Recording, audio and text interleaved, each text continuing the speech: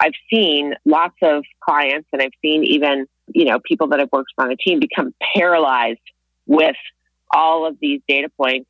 Sometimes they're pointing you in a really clear direction, but to be honest, a lot of times it's sort of narrowing your field, but it's not really telling you exactly which way to go. And that's kind of where you have to take some level of intuition and a leap of faith on what to focus on to kind of get to the next level.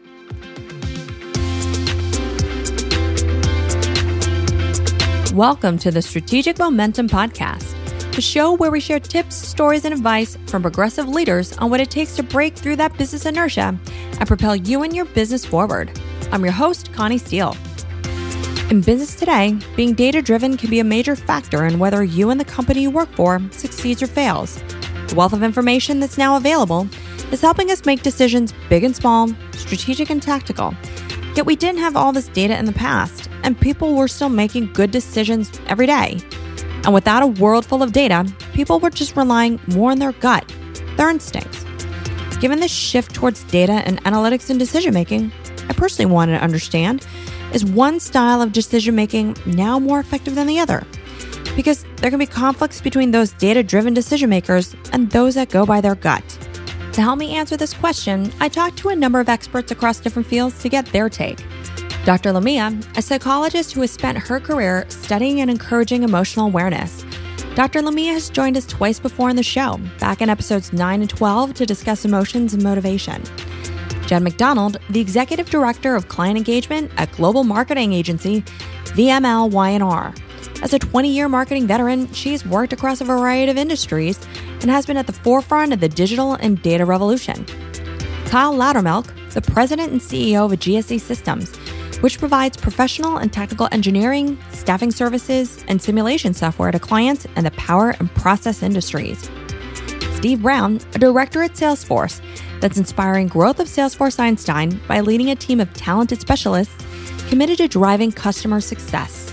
And finally, Dana Cavalea, our guest in episode 24, and the former director of strength and conditioning and performance enhancement with the New York Yankees Organization.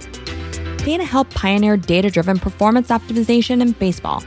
And now Dana brings those same performance optimization techniques to business leaders, entrepreneurs, and pro athletes all around the world. And with this history, you might expect Dana to be a big proponent of data to drive decisions and actions. But it's actually something he said to the contrary that really got me thinking about this topic. We know we're in such a data era across the board. Business, sports are really big business anyway. But when I first started with the team, you had this group of people, which was the majority, that was going off of gut.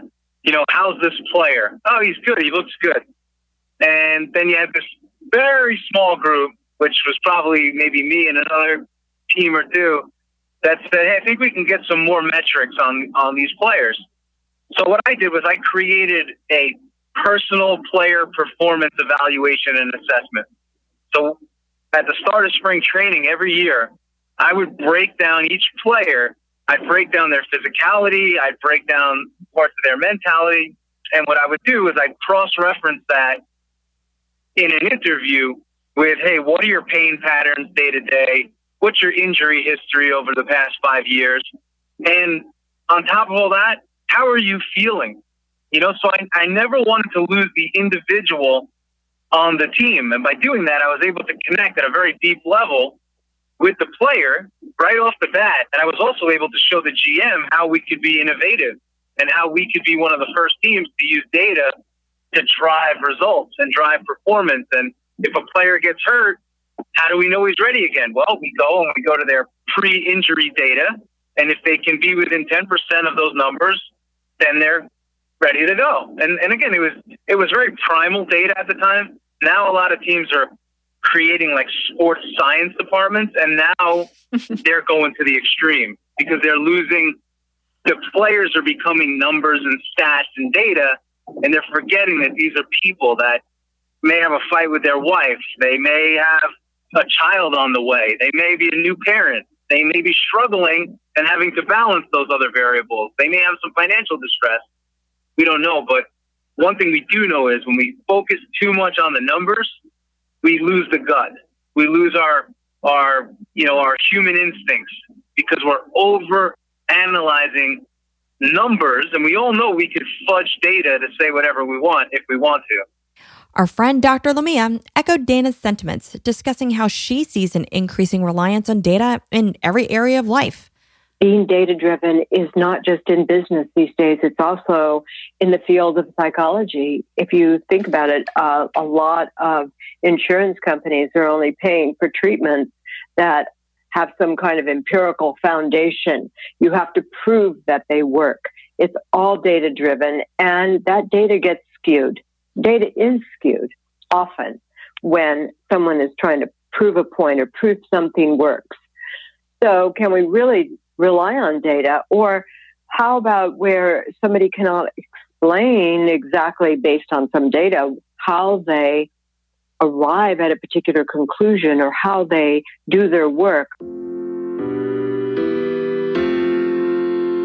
Going back to baseball for a moment, Kyle Loudermilk offers a great perspective on the dangers of data reliance and how it's fundamentally changed the way baseball is played, and how a similar trend in business may impact the opportunity for gut-based disruption.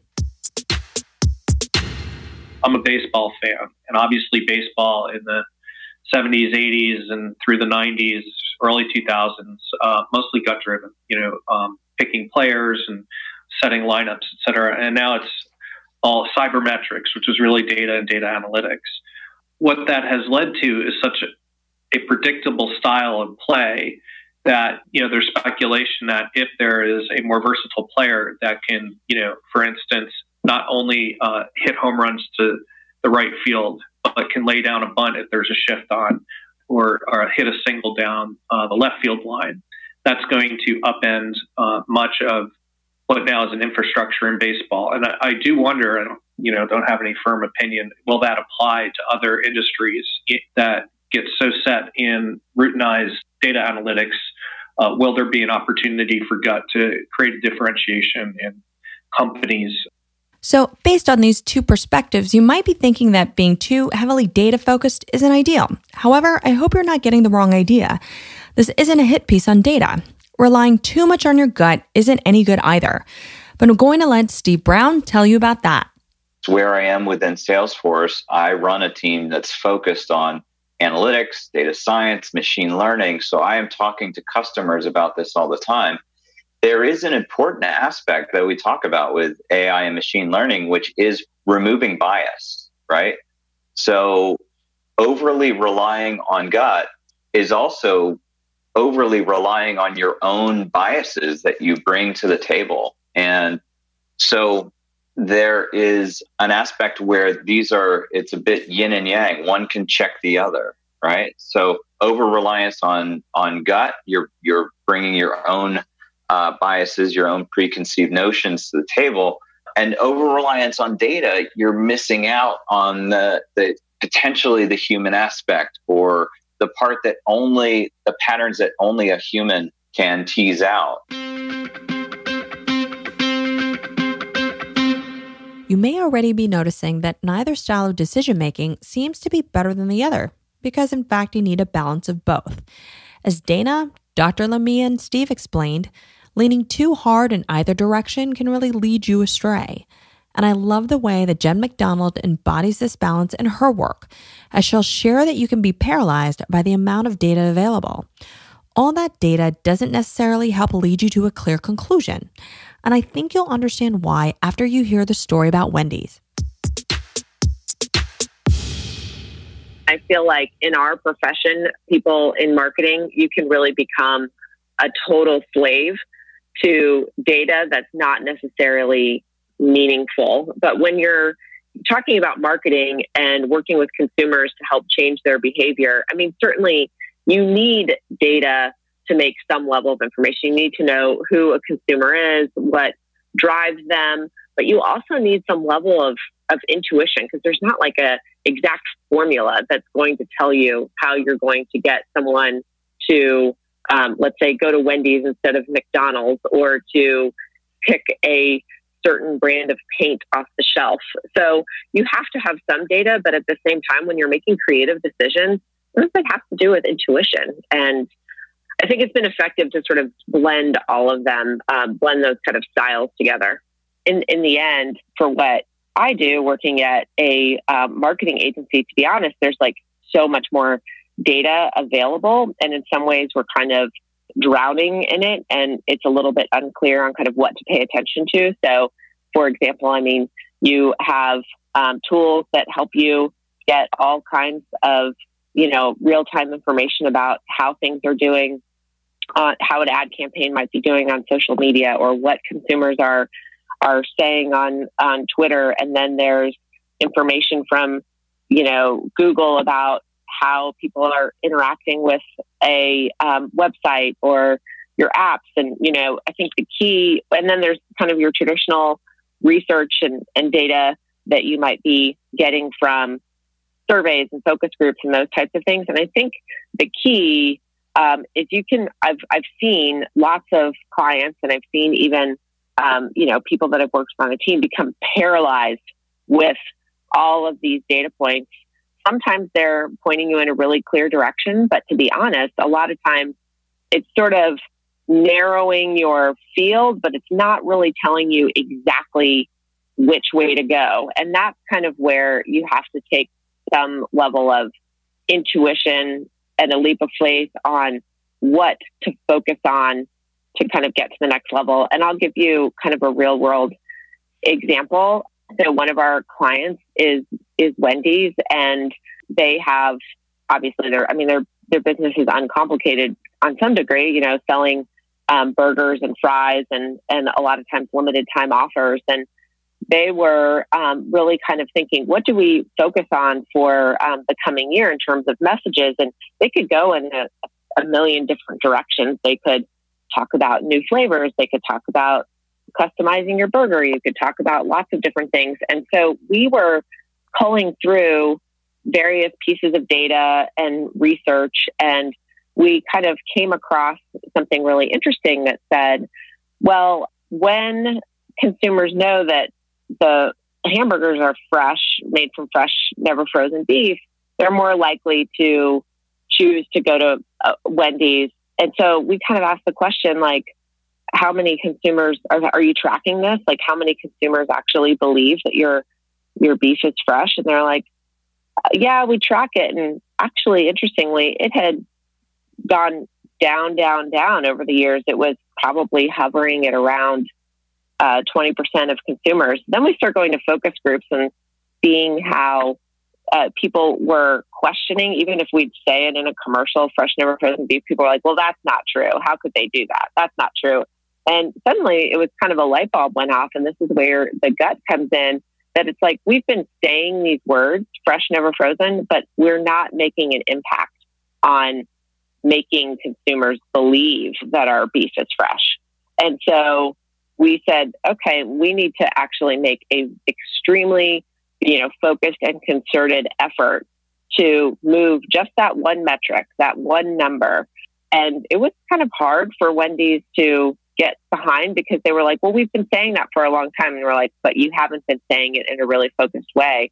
And so now, 2 years later, that number that was hovering around 20% is like, approaching 60% of the US, and they've grown hamburger share for the first time in 10 years. And there's a lot of great things that have happened through that. But I guess that's a good example of like data really sort of pointing you in the right direction, but it can definitely often be buried among a lot of things. Sometimes it's about kind of focusing on maybe even one data point that you want to move, and then kind of using a little bit of intuition and gut on how to make that happen. By working at Salesforce, you might expect Steve Brown to be highly data-driven, but he actually heavily leans towards the gut side of the equation. And that has been a result of his past work experience in startups. As you and I have talked before, I've been in the startup world, right, previously in my career. And I think the nature of that world is you need to make decisions with your gut. You're moving so fast. you wear so many hats. You just need to get in, make the decision, and move on. And I found the decision-making part of it was a little bit governed by hindsight bias. Like things that we already knew that were working, we would then look for the data to say, yep, look at that great decision we made, right? But at the time, I think it was a lot of collective gut-based decision-making. That's why I think startup founders, they talk a lot about that startup chemistry, the leadership team, right? How well they work together, because their instincts, kind of have to be working in sync. However, in trying to understand his own decision-making process better, he's learning when and where to incorporate balance. This is actually a topic that's very timely for me because I have been reading a book. I'm right in the middle of it. It's called Thinking Fast and Slow by Daniel Kahneman. So in there, he talks about, it's a pretty simple premise, system 1 and system 2 thinking, where system 1 is your gut and you make the decision really quickly. And then system 2 is that, part of the brain that kicks in and looks for the background data and justification for making that process and decision. And it was recommended by the head of sales here at Salesforce as a great, sort of changing book. And I have found it very fascinating. And I am studying my own sort of system 1 tendencies and building my system 2 muscle over time to be a little bit more, data-driven in my decision-making. Like I've gone through these different ways to understand how I make decisions, what leadership styles I have so that I can be effective with those that I lead. And I don't know that gut is more effective as a blanket statement, but it works well for me. And then I find that I look for the data to back up that decision. And like I say, it has been, I think, evolving over time, but still predominantly gut at this point. How that has evolved over time is for the past several years, I've been here at Salesforce, obviously a much bigger company. When I joined, we were about 17,000 people. Now we're close to 40,000 people. And in that context, you just need to bring data to the table when you're making decisions. You need to be able to justify your decisions to others. And you need to be able to communicate to those that you lead also why you're making certain decisions. So I think my decision-making process is evolving to one where it is data-driven at, let's say, the process level in terms of what decisions we need to make to, pursue this line of business, to do this with the product. But at the individual level, still very much gut. It's still very much a high EQ environment with leading people and making decisions based on reading people. And that's kind of tough to quantify sometimes, though the data might bring the conversation to the table. It's that gut-based decision level at a fundamental leadership level is where I find myself today. In large companies like Salesforce, it's important to justify decisions with data. Contrast that with smaller companies and startups, the dynamic seems quite the opposite. And one could argue that your more dominant decision-making mode doesn't just vary based on the situational context, but also depending on what career stage you might be in. For example, Steve shares a story of an employee who was early in his career, and that employee applied a very convincing data-driven approach to reflect his performance. I'll never forget, I had a employee early on in my career, and it was time for an annual review, back when we were doing annual reviews. And this was a small company. I knew him quite well. He brought data about when it came time to talk salary. He knew the average salary for folks in his range. He knew he brought so much data to the table, including that of his own performance. It was so compelling, the case that he made for himself. And that really stuck with me, how that data-driven approach, it was hard to argue with. And so I think that was very effective for him early in his career. And he has since gone on to found a company and be CEO himself. So it was effective for an effective style for his career. Yet Kyle, who began his career as an engineer, interestingly enough, started out being more gut-driven. I'd say even though I was an engineer by education earlier in my career, while performing engineering duties, and those are very, data-driven and especially in strategic modeling, which is a form of analysis. I would say when it came to, many decisions, whether it be professional or personal, were mostly driven by gut at that point. But I will say, being quite so young now, building more life experience provides more perspectives. So I think that has allowed at least me to have better insight to be gained through analyzing data, so that to the extent that there's a gut, at least it's an informed gut decision based on some type of analytics and facts. As Kyle alludes to, with maturity and experience comes perspective, which you don't always get when you're younger. Even as the most data-driven guest in this episode, Kyle understands that he can't solely rely on data to make his decisions. So I would say I definitely lean towards the data side versus gut, but you can't have one without the other. Particularly, given a background of an engineer by formal education and in technology, and work for, a business intelligence company. So a love of data, but more importantly, a love of analysis of the data and seeing what insights can be derived from that. That's my heavy lean. But I will say there's always a gut check of applied as an overlay to that of, before pulling the trigger and getting buy-in with other people, the gut check around, is this something we really want to do? Are there some qualitative things that we need to consider? Can we stack rank those qualitative considerations? Is this something we are comfortable doing despite all the data, which may say it looks great?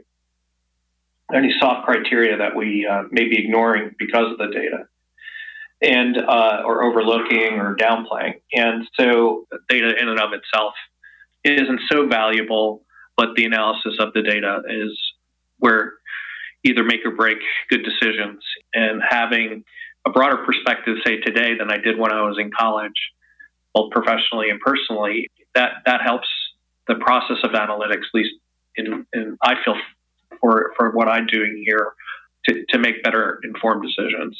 Kyle and Steve also both emphasize the interesting point that ultimately how we balance our gut versus the data can and does change by context. When we are in different places in our life, when we have more perspective, when we fill a different role personally or professionally, we can't just continue using the same decision-making methodology we've always used. New challenges require developing new skills and strategies, like moving from being functionally specific to moving towards a more general management role like Kyle. But I'll let him tell you more about that. In my role today, I have to be a Swiss Army knife. I have to have the ability to understand finance, but not be the expert in finance. I have to be, aware of what it's like to work with the street and investor relations, but not be the IR expert. I have to understand corp dev and strategy. It really is around my neck. We're responsible as a team, but those are my primary objectives. I have to be aware of technology, but not the technologist and the expert in technology anymore. So earlier in my career, one tool out of that Swiss Army knife, or maybe two at a time, would be applied very heavily. So early on in my career, I was based overseas as an engineer, very heavy into certain skills. First, obviously, the technology that we were using as part of the project, how to be an expert in that and developing that. And also working with stakeholders to understand what is the work product they require as part of this investment that we made in IT infrastructure over a series of years there.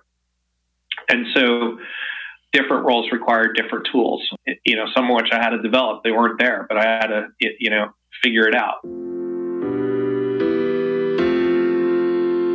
To make things more interesting, we're going to add a new wrinkle into this whole gut versus data dynamic.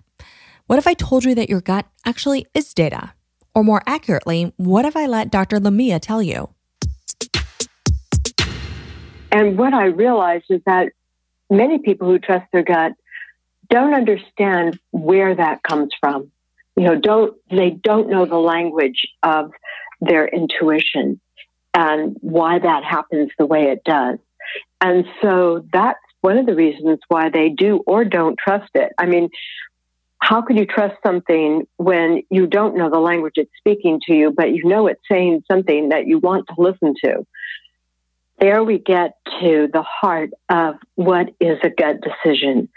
We ignore the fact that gut decisions have more data than anything we could put on paper. Because when we make a gut decision, people aren't aware that memory is an important contributor to our emotional responses to situations. We appraise every single event or a decision we're making consciously and unconsciously. And it's often based on how closely the situation resembles things that we've been through in the past. But when we're in a present circumstance or situation, our emotional memory gets scanned. Our entire warehouse of memories where the present situation matches a past situation gets scanned and informs our emotional response. So in terms of data-driven, how much more data do you want than your entire warehouse of emotional memories? That gives us what we feel. And so then you evaluate what you feel based on your present circumstance as well and your cognitive assessment of it. So there's a lot of different kinds of data, isn't it? Tell me more when you talked about, helping to define the language of gut. I know you talked a little bit about that. It's sort of scanning that memory bank and that you have, but I'd love for you to elaborate more on what you mean. Sure. Our brain has the ability to evaluate situations. I mean, some people refer to it as an appraisal tendency that we have. And that is when automatically, when we're making a decision, or if there's a stimulus in our environment, like a decision we have to make, our emotional system takes into account our well-being and our plans and our goals when it evaluates events or situations and gives them meaning. So the brain scans the incoming sensory information and takes a look at how it matches past situations. And that's how it comes up with an emotional response. And then we feel that sensation and cognitively take a look at it and decide whether or not we're going to trust it, or take a look at what it might mean for us and why we are responding that way emotionally. So it's a matter of people learning how to use their emotions and their cognitions together. And memory is just such an important part of that. You have to trust your memory because we've lived a lot of years and we've had a lot of situations in our lives. And our memory bank is filled with information. And that's what gives us our gut decisions. And it's sort of a qualitative assessment rather than a quantitative assessment of the situation. The qualitative aspect of it has to do with all the emotional experiences you've had that are similar to the present one. And so your brain does this automatically for you, and it scans all of them, and it comes up with some conclusion about how you feel. And so is qualitative data as significant as quantitative data? Well, I think we're coming to find, if we look at a lot of the qualitative analyses people do, that in some ways it's deeper because it's not just cognitive, it's not just numbers, it's lived experience of situations. And so if you've had thousands of lived experiences of situations that are in your emotional memory and you have one at present and your brain scans all of those, it comes to some conclusion based on that qualitative data. I would have never looked at it this way, thinking of gut as qualitative and the data as quantitative. But with that understanding of the language of gut that Dr. Lamia provided, it offers perspective around the dynamic between gut and data and how we can strategically use a balance of both. Having worked in market research and having an appreciation for the craft, I've always used qualitative and quantitative learning because quant is an effective way to validate something. But the qual is really important to provide the context of the why and give you the emotional aspect. With this new context on the subject, I had to know, does Dr. Lamia believe one decision-making style is more effective than the other? Because in this day and age, many of us feel that we should be more data-driven. And on top of that, we just got a new source of emotional data to sift through. I think the should is big in what you say, because it should, as though we give some primacy to anything that's cognitive or anything that is a number or data, when in fact research has shown, I mean, if you look at McGilchrist's books, he talks about how really it's our emotional system that's far more powerful than our cognitive one in these kinds of situations. But we give primacy to cognition because we don't trust our gut. And we don't trust our gut because we don't understand its language.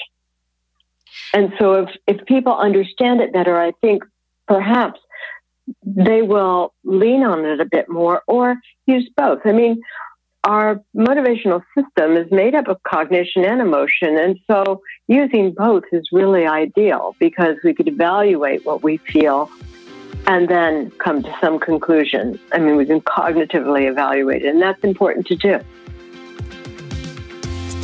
I started this episode by asking what decision-making style is more effective, data-driven or gut-driven?